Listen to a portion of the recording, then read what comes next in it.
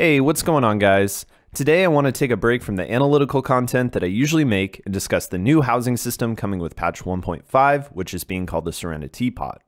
If I'm not mistaken, this is the first permanent content being introduced into the game, which also makes it the first new introduction of Endgame content into Genshin Impact. I'm actually surprised that I haven't seen more videos going around about the housing system because it looks like Mihoyo completely knocked it out of the park. The area that we get to build on looks huge, and even at launch it looks like there will be no shortage of items for customizing this space. In this video I want to talk about the Serenitea Pot, including the features coming with launch and those coming in future patches, as well as some thoughts that I have about this feature being introduced into the game. I think there's a lot to be said about the Serenitea Pot and what this could mean for the future of Genshin Impact, so we'll discuss this near the end of the video.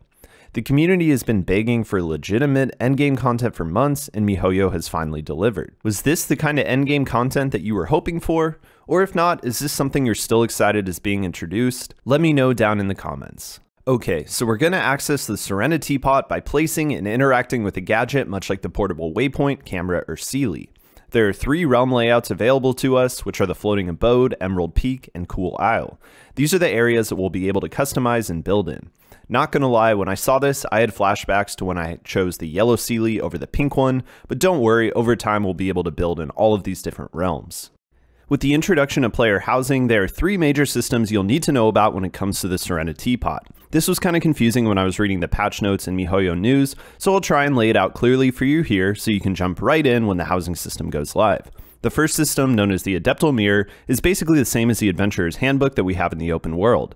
There will be various milestones that we will have to achieve in order to complete this handbook, which for round 1 will include things such as collecting a certain amount of wood, as well as using the various building systems that are available. It looks like there will be a total of 11 rounds to complete the Adeptal Mirror, and the rewards from completing the various parts of this will include blueprints for crafting new types of items and increased trust rank. Trust rank is the second system we will discuss, which is basically the same as adventure rank but for the new housing system. Trust rank will be gained through completing the Adeptal Mirror we just described, and through crafting and placing furniture. Progressing through the different trust rank levels will not only give primo gems and new blueprints, but will also unlock new features such as increased build space and access to the 2 other realm layouts. Adeptal energy is the last of the major systems. The amount of adeptal energy you have will determine the amount of realm currency you accumulate per hour. You increase your adeptal energy simply by placing more furnishings in your realm. This realm currency will be kind of like resin, meaning that only a certain amount can be stored at a given time. The amount that you store will increase with trust rank, while the amount you passively generate will increase with adeptal energy. This will be used in the shop called the Realm Depot to purchase furnishings, blueprints, realm layouts, as well as the items that are not specific to the housing system through the Realm Treasures menu. This part is extremely exciting and will cut down on our total resin usage by taking advantage of this housing system.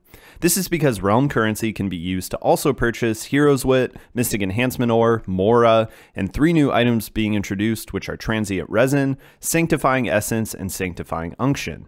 Transient resin will work much like fragile resin, but will decompose over time. Although there is not official confirmation at this time, it is very likely that this will also be equivalent to 60 resin. The other 2 items, Sanctifying Essence and Unction, will be similar to Mystic Enhancement Ore, but this will be used to upgrade artifacts instead of weapons. We can see in the live stream that the Realm Treasure Shop will reset for all the items together, and that a decent amount of materials can be purchased in total. This includes 1 Transient Resin, 20 Hero's Wit, 40 Mystic Enhancement Ore, 200,000 Mora, 5 Sanctifying Essence, and 20 Sanctifying Unction. Although we do not know the actual Realm Treasure's reset duration, it is pretty likely that this will be on a weekly basis, much like the other systems in the game. If this turns out to be true, this could be a pretty significant weekly resin savings, equating to about 120 resin for purchasing all of the Hero's Wit and Mora alone. At the highest adeptal energy level we saw during the livestream, currency will be generated at 30 an hour, which is equal to 5,040 per week. To buy out the whole Realm Treasure shop without the fabric will cost 12,000 currency, so this will not be enough to purchase all of the items, but will be a great way to passively collect some of the items without resin, and would be enough to buy all of the Hero's Wits and Mora. In the beginning, you'll probably want to spend this money on furnishings for your realm so that you can increase the rate you generate currency, and the amount that you can store, but as your realm becomes more complete, this currency will come in very useful for resin savings. On top of this, Mihoyo did confirm that starting in patch 1.5, the first 3 weekly bosses completed will only cost 30 resin. So overall, Mihoyo is becoming more lax on resin, and we should see increased resources moving into the future of Genshin. Let's briefly touch on furnishings and the crafting system being implemented. Furnishings will be crafted with the items found in the open world, including new ones being introduced, as well as some of the items that can be purchased in the Realm Depot. This will include things like ores, as well as wood collected by chopping down trees, and should provide us with some more things to grind for when we're out of resin. We did see that iron and white iron chunks are crafting materials, but it looks like the majority of the items will not necessarily have duplicate uses, and therefore won't interfere with the systems currently in place that are needed to upgrade weapons, talents, or ascend characters. I'm personally okay with this as long as I don't have to stretch my resources too thin. Mihoyo announced that over 200 types of furnishings will be launching in 1.5, and I'm sure we can also expect limited ones to be available in events and more to be added in the future. Mihoyo also confirmed 2 new features will be added in future patches. The first will be a gardening feature for growing vegetables and flowers, which is great for some of us lazy players who hate running around the map collecting these items for recipes.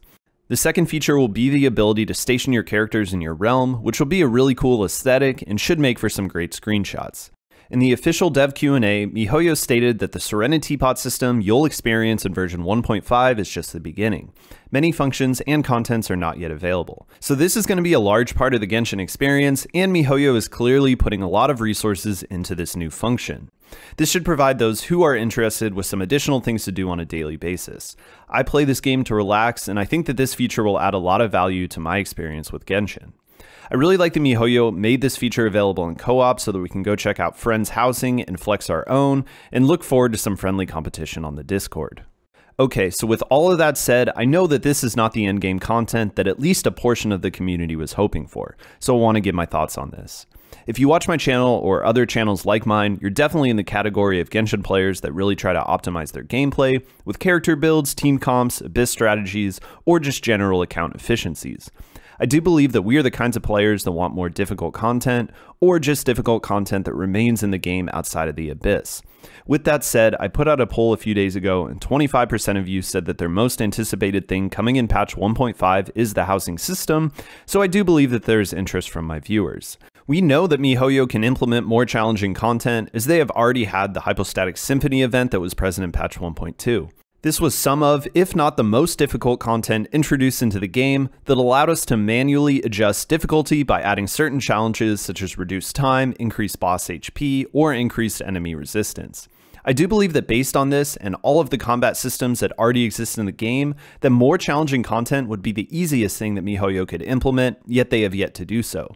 The challenges we have seen since the Hypostatic Symphony all have been significantly easier. I was able to solo all of the content in the latest Contending Tides event with pretty little difficulty, although I did struggle in the Hypostatic Symphony. We know that Mihoyo sends out monthly surveys to the player base on top of all the statistics that they can access in-game. My guess is that the majority of the community struggles with these events, struggles with Abyss, and expresses this in the monthly surveys or through their account stats. I personally think that this may be some foreshadowing as to what Mihoyo is planning for the endgame of Genshin, at least in the near future. This is a pretty clear statement that Mihoyo envisions Genshin as a casual game and are trying to be accepting to most all players. Do I think that more difficult permanent content will never be added? No, I do believe that it will, but it is clearly not a priority at this time, and I think that we'll be waiting some time for this to happen. Without this, I'll be taking this game more casually, experimenting with less powerful characters and team comps, and doing personal challenges such as soloing content. I see both sides of the coin and do hope Mihoyo can develop a happy medium for the player base, especially those who have spent 6 months not only grinding gear, but also spending money on characters they can't fully utilize. That's all I got for you guys today. I hope you guys found this video helpful and informative. If you did, please consider subscribing down below. I put out Genshin Impact videos just like this one every single week. I'll see you guys for the next one. Peace.